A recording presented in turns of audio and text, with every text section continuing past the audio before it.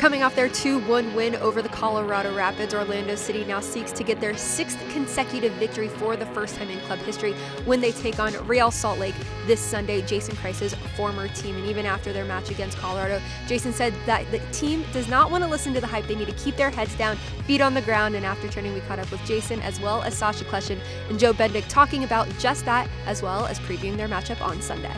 Yeah, just for me, it's a continued reminders to ourselves about who we are. We didn't feel overly bad about ourselves in the first 3 matches. I know there was a lot of people who did, but in our locker room we didn't. And now we don't feel overly good about ourselves. And there probably are a few people out there that may think more of us than we do.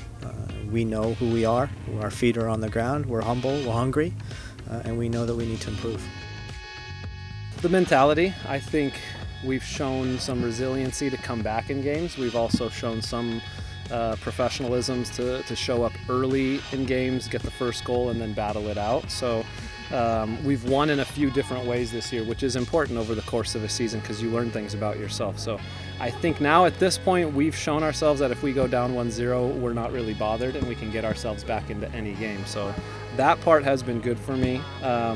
Like I said, it hasn't been perfect. We've gotten some wins where we really had to do a lot more work than we needed to. We've had wins where it was way too close, and every game is different.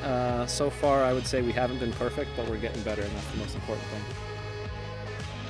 You know, this team is, I think it started in preseason. We all were really, we're all really happy to get to know each other and start to get things going. And then the season started, and we had a little bit of adversity, and just the character in the group, I think, came out, and that's why everybody enjoys being with each other.